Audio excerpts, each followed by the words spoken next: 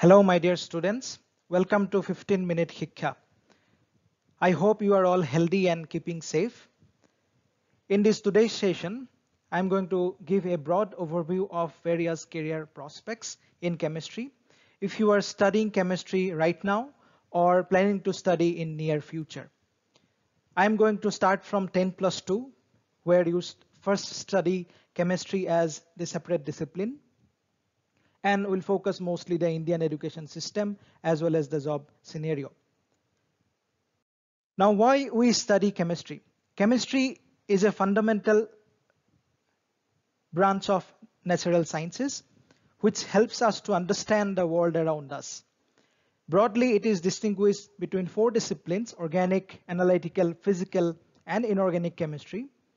And as you can see, it is related to various other disciplines such as biology, medicine, agriculture, environmental science, geology, physics, as well as some engineering disciplines like material science, nanotechnology, and chemical engineering. Because of this interdisciplinary character of this subject, the job options are also high and the scope of the subject is also very high. So this interdisciplinary nature makes it a very useful subject. Now, when you go to class 12, most of the science stream students have an aspiration to go for either engineering or medical sciences. Now, if you are an engineering aspirant, the most common exam is joint entrance examination, which is conducted by National Testing Agency for admission into IITs, NITs, and other engineering colleges. So physics, chemistry, and mathematics are the important subjects for this test. Here, I also want to tell you one thing, that you can use this JEE exam to get into BS-MS programs in ISERs, which are Indian Institute of Science Education and Research Institutes, which are 5-year programs, and also 4-year BTech or BS programs in chemistry in some of the IITs. So JEE exam can help you to study chemistry right after class 12. Now, if you are a medical aspirant, you can give the exam NEET, National Eligibility Cum Entrance Test, which is also conducted by NTA, where physics, chemistry, and biology are the important subjects.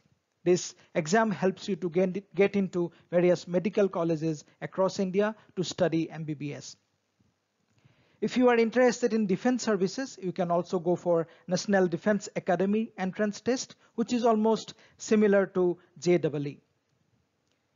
Now, if you don't want to study any of those and you want to pursue higher studies, you can do a Bachelor of Science, the graduation in the subject you like the most.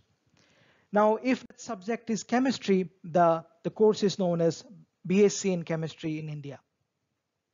The question arises where you will study. You can study in various colleges affiliated to different universities in Assam. There are several good colleges in our state. You can go to one of them, or you can also go to University of Delhi colleges. There are a lot of students go to University of Delhi colleges. Or you can also explore other places in India such as Kolkata, Mumbai, Pune, or Chennai, which also offers some of good BSc programs. But the point is, wherever you study, I have seen that many students end up studying from teachers' notes or mugging up the notes for university exams. That is not going to help you in the long run when you are going to give some entrance exam or land up in job interviews. I would suggest you very thoroughly read some textbooks in each subject so that your conceptual clarity is good for writing those exams. Some of these textbooks are in organic chemistry. You can go for Morrison and Boyd, Solomons, Finner, Peter Sykes, or even Claydon, which is a little bit advanced level textbook. You can also, for physical chemistry, you can go for Atkins, McQuarrie and Simon, as well as K.L. Kapoor. For inorganic chemistry, you can refer to J.D. Lee, James Hughey, as well as Cotton and Wilkinson.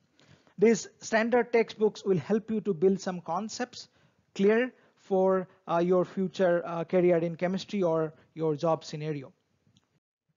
Now, once you have studied BSc chemistry, by that time you will have a good idea about whether you like the subject, you want to study it more, or you want to leave it and do a job.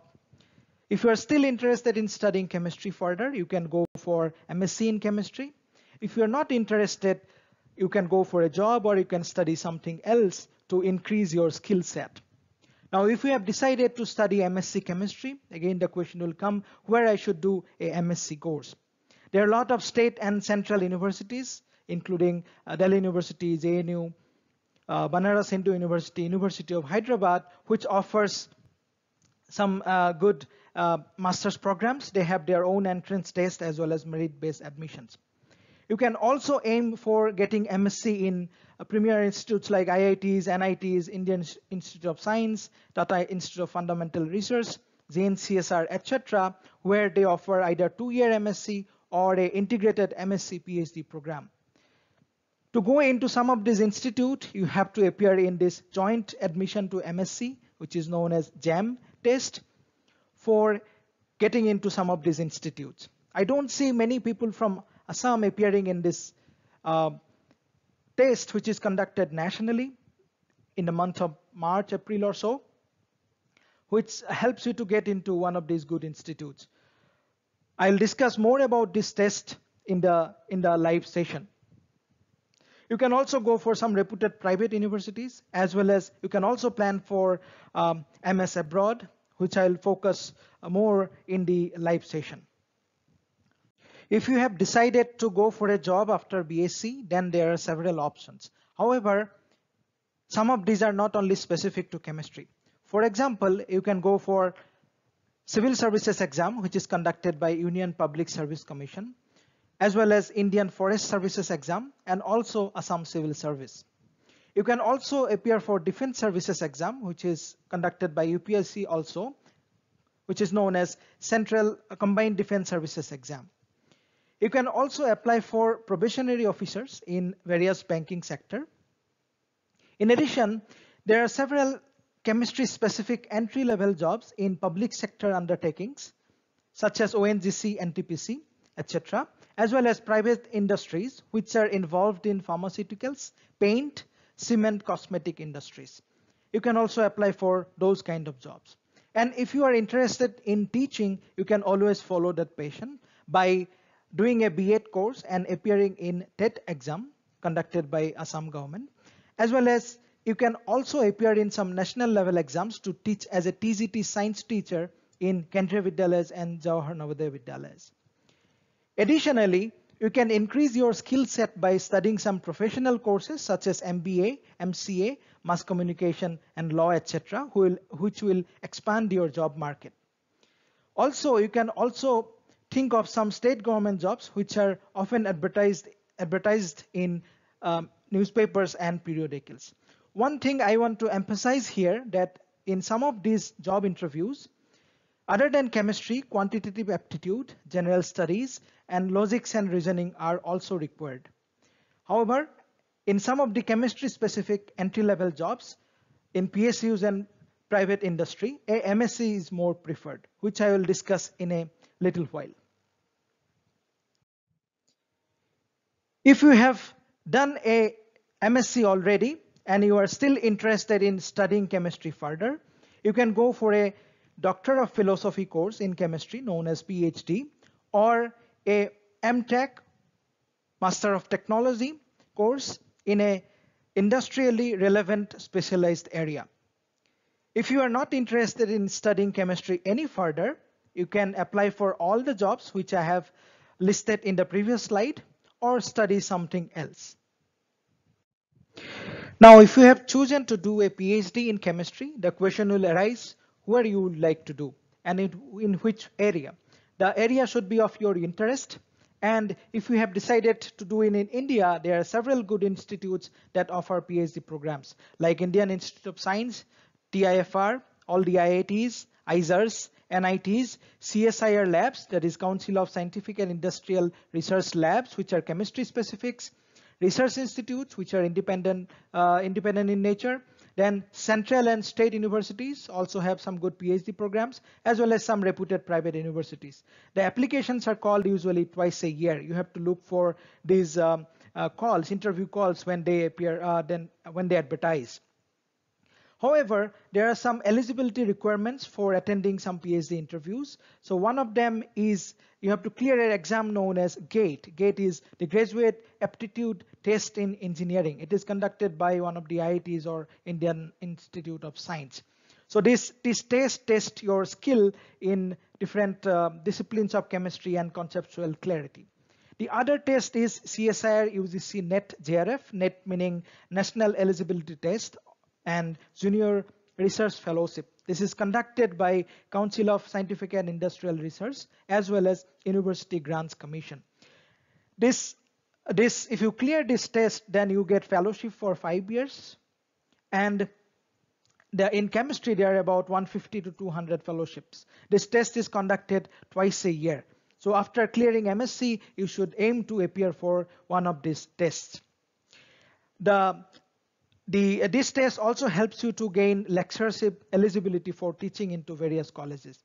There are some other agencies like Department of Biotechnology, which also offer junior research fellowship programs. But a biology background or a MSc in biochemistry will help you to get that fellowship. Now, if you have decided to go for a PhD from abroad, then there are some other sets of exams required like GRE, Graduate Record Examination, TOEFL, Test of English as a Foreign Language, and IELTS exams. I'm going to discuss more about this in the live interactive session, which is occurring next week. And what are the opportunities after PhD? So PhD makes you more specialized in the subject. You can go for postdoctoral research and to get more specialization and research experience. You can go for faculty jobs in universities and other institutes. In addition, you can also go for R&D positions in different R&D based industries. And even scientific editing, you can also go for editing jobs as an editor in reputed scientific journals. If you want to go for a job after MSc chemistry, then there are several options to explore in the government sector. You can apply for postgraduate trainee teacher in schools or for assistant professor positions in colleges. You can also apply for scientist positions offered by research and development organizations such as BARC, DRDO, or ISRO, etc. through GATE and interview.